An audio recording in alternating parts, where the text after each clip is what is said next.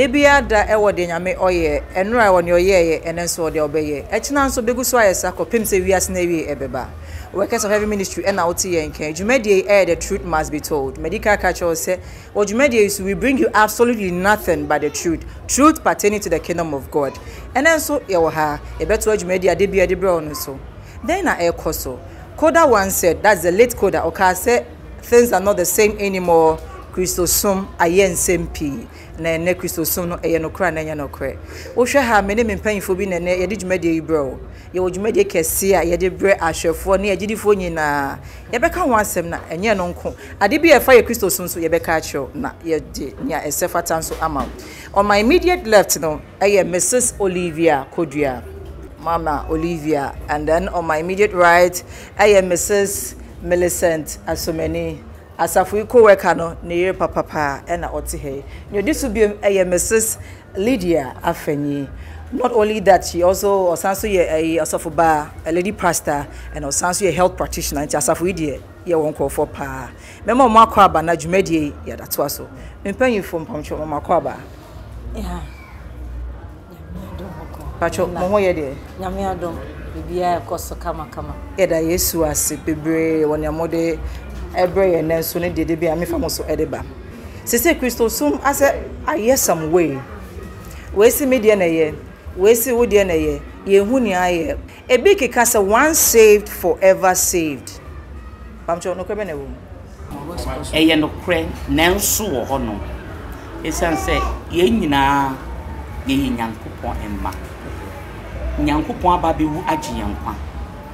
Na afei so no so wagye yankwa na no nkyere se ne saa keke e wo se na hyede na sem no ne na hyede na e ode ama ise yendi so e wo se yetumi di saa sede no so e wo se yetumi di saa hyede no so but ye ka se ye di tu ya no se one saved forever saved ya na je se no pese kire ye se na ye se apart from asem na ba no then so we are born crap na you are still saved God feel so we are the grace sir but see the asem no share team so dia and the ebeyira.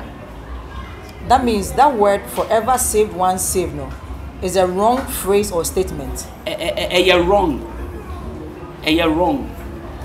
Once saved forever saved yaka ehho asem no a phrase or a statement and a nsɛmfo bia yeka say yaka say forever save na say eye no kre na no kwasam dia say wutimi di onyankopon ahyade ne so sade sane sane fata di kosi se ubewuo akodu ne nkyɛn dia then forever save eye adwuma. Okay, Not just forever save no aye adwuma na mom say waba bewu ama yenya yemfa ahodie na se ye nante se de yankasa ye pa na se awieye no anase ena edi akire no ya mo anwura heni animu a enya adwuma e kire se ebeye forever save abra enwuma a ede kwotene nemu eka ho.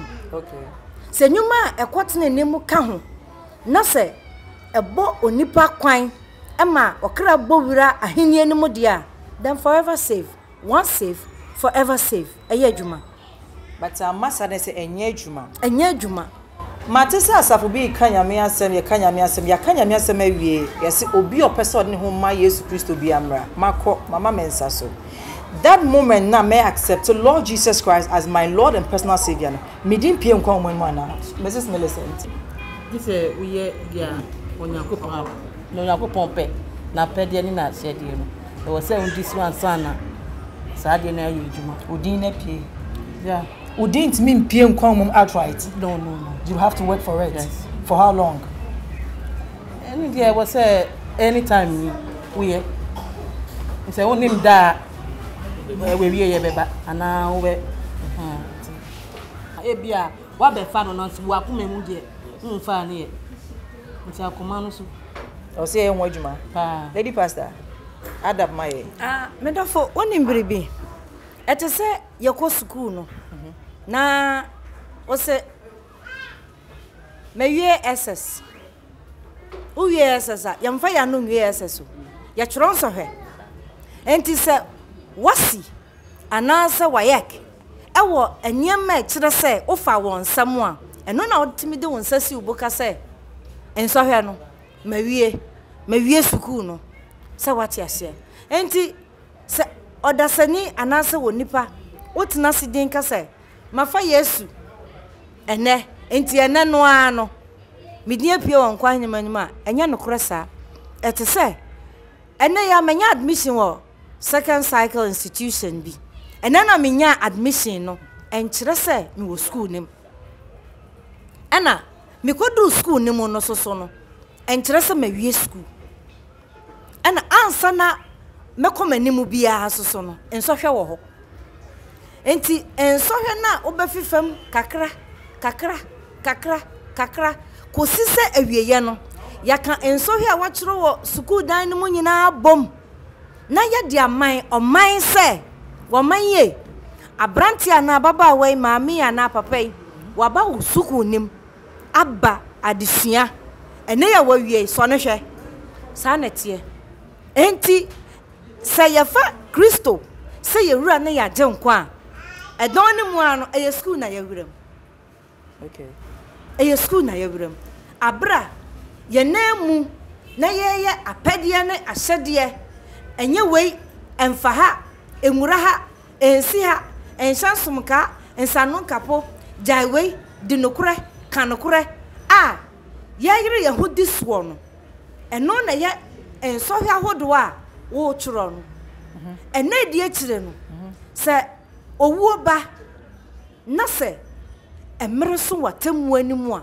eno na eya wayekefo enso hwe a wo ya sitena mu ye beka se o twa wo final exams true ne ya ma ho certificate ye hu a ne ho sampa wo twa ni nyina e ho na owura na beka se akwapa no kwafo besen kwai enti a kire se eye anamon adwumaye ene ensiye eno na be ma ya kwanya ama enkwa homa no yedin abam sorry it's media ye we see media na ye but my question is yes Christo basasi so no did he ever introduce religion and his kingdom wanfa Pentecost ama wanfa wekesa ama wanfa asori bia ama eno ntina na hinie mu no yamfa sori ne ko nti na ase de bia no ma sorry Mrs. Kodua ma sorry na me ko ya chem se yen hye yere enye me bi wo ma enya kokochi wade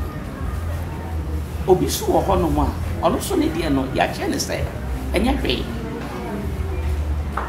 obi wo ho no ma ya che ne se enya hwe ni ne gina asem na osofo ne de ma ne members no enti obi wo ho no ma obeka nyame asem na che no e bia so mi say na nyame asem ka o se me die ma sorry yen che yesa ya sorry de hye bibie bi oh enti no ama obi wo no kwase me de ma sorry de me de ma sorry de enti sisi ano obi wo no ka nyame asem jo se ma sorry no yen hye mi say ya ne na sorry ne yen hye no eno ano do diso yati ase holiness righteousness susu ye be na dantem holiness yaka edin holiness ana asa ade ye holy a eyedien ade a efin ene nkekanwa bia enim ene yaka se wei eye ade kronkron eno nti owura na ye ni abre pese yakwa ne nchen no oye kronkron e kire se efin nkekanwa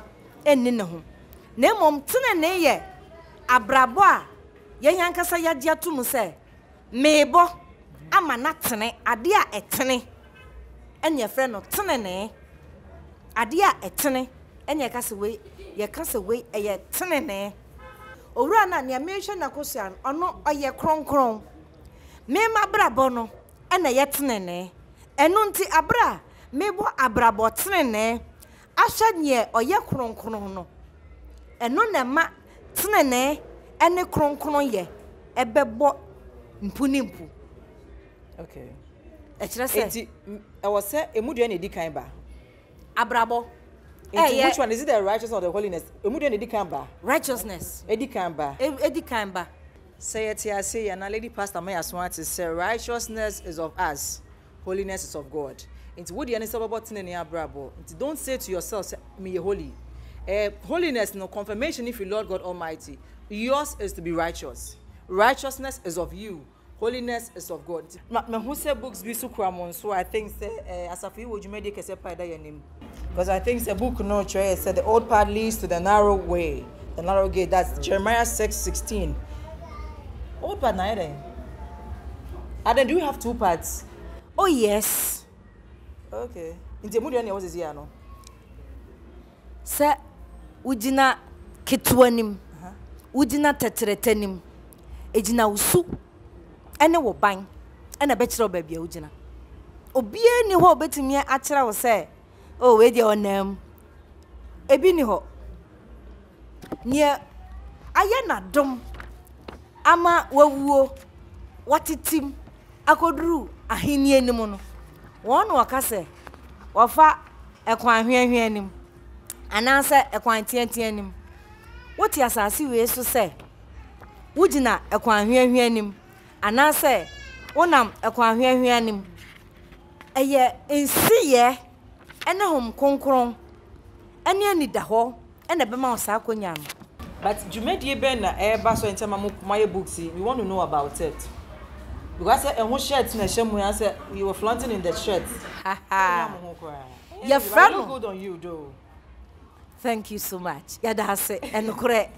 Wow, here kuku down for ya. Yeah. Yeah. Aya no correct. Aya Jumedie be a basso den. Aya eda on the 10th of August. Anopa nondu. Here the ashesha so. And sanwachi. Aya Jumedie ben. Onyankopon asampaka. Yene bibia ya ka. Ana bibia ni wa ya waka. Ana asamfoforo bia ni ho. Ese. E danse boa wo hwimbeba. E danse boa wo wuo beba. Na enu achi no ne ewo ho. Entu hu se ya hyehyɛ yembro nyantade na ye di yi akyea ewo dwumadie so enya hwe o. Eye dwumadie no ho ensam na yeguso a ye kan. Ese after rapture ohwumu atire no edien ena aka. Enhuma ebedi adanse ama ye hu anase uhwehwe mu a enkrofo akuku dam bebrebe ne he obisa de oye mentally insane. Obi a wo adwemu yare kakrakra na hom konkron ben no a obetimi abodin a kira osese nipa we de o heaven san krofo ni bi ehun sam ene akwan ne nkyerɛkyerɛ hodo a won ba ya saase sue wa metena wiemu wo betena saase so sade me na oti ho yi a wonju medi a obedi nsemfo a obekekan ye eniema wode beku akwan mu no enei watitim akodu baabi efa no paradisi wo twa me no mienu ense yenso yenyere ye homa ye homoden ne meto no ho ne emfa osebo emongura aheni anim no eno ho asamo a ene ho enhoma ene kita yen. Oh, Mohoma Morfe, honestly speaking, you have a lot to convey to people. Obi and Sabe can be a meaning say, Onya Buchana or Kaya. Obi who said it to Hono. Near man, make us on pen on that's the abominable things. Are there abomination be it something that God detests? Obi because Obi detested Bibia, Adia Ochi, na Ochi fini krem, something detestable. Obi chi adia chi fini krem is on person who cry. Ebini the makeup, the hair extensions, the nails, the heels, the trousers, and what have you. I can't want to be sitting in your sometime back, me na me shebi. Once I mentioned answer to why imagine me a major heels so yeah easy. But we've stopped all these things. Now say me na ye dinner chin or what your pair. Or na linear on pair. You can't say that you are a child of God and you do things that you desire. No. Once abadi yes to do. Now yes obviously no one make it to heaven part dear. I'm telling you say. You have to forgo your desires. They are penal, you put them aside, and then you go according to the will of God. So here book here, Kitaya, is a whole lot. Because Bible no because in the beginning was the Word, and the Word was with God, and the Word was God. Meaning say assembly bet woho, nyamina ni asem no, inti ye beto asem no. That means say nyama nyame se ompe no, titi na wompe. Sa meboa. Yes, I hear the say areas be na ye hwe, floating na koso no, areas be na ye fa.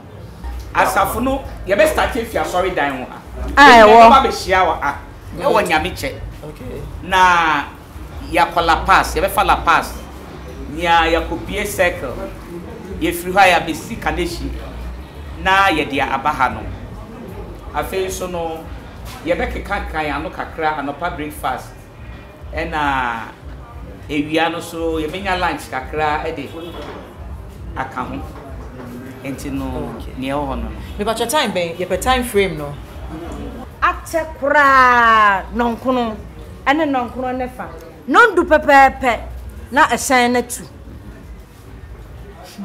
medafo hey eda no bra bi obabia wo ba hu sa no kre onyankopon oye na dwuma obefa wo so ene me so ene wo bibiara so aye na dwuma na ye beda ase because as home ya tia se breakfast e wo ho lunch so e wo ho your time ni from 10 a.m. through to 4 enti ye beba hia wa ha latest by 8 9 ya settled wa be say we take breakfast o akonya say we take we nso a by 10 the na car na tu a ye ka che ni panyina ne say after rapture there's no more mercy obi outside that no person be join here or your ba ye dey ni say ye nhye bibia bi we have your dress code you say the dress but obi so oba bia at saying okay ye be t-shirt ya she long skirt me man so be trousers ni kan ye pe ni ka wa ye pe short skirt wa ye pe singlet wa ready to fight no ready to fight and obi ankoko ye she long skirt when your sneakers bi aha enti mpacho ne wo hono no and then when we jump so I there because having paying for not to say they have a lot to say and our face so your time they can't talk more but I make sure on say jumedi o akwenya brana yenko because a very good opportunity here obefa krom no exercise kakra na no echi so madam paying for us because they've been very good to me and mama show no so I am very nice Mrs. Lydia Afenyi or a health practitioner into catch us we are meha upetu so yaro so de na obeje ho gina to Miss Rebey am hwe 1 year because she has everything it takes that we are obe revival and I'm so that me asafo ma me so ase I am Mrs. Millicent asomani ma me nyame hwa pa because me touch why say wo man no so on so here me da wasi be nyame hwa Mrs. Olivia Kodua ma me nyame hwa wate on sure bebre I think we fought a lot over this but I Osanso Yobi so she's into fashion it's AB and up so obi pomade nsomawa as an opportunity say obepama ma Mrs. Olivia Kodua nyame sure say na wo hwe na woni ye esuade dwumadie no 10th August 2024 coming Saturday if nyame through to La Paz to Sesano to Circle and then finally to Kanishi bana ye nko wonya kwan so so a bo modern fan pipe so tie nyame sure say obe part of it me da say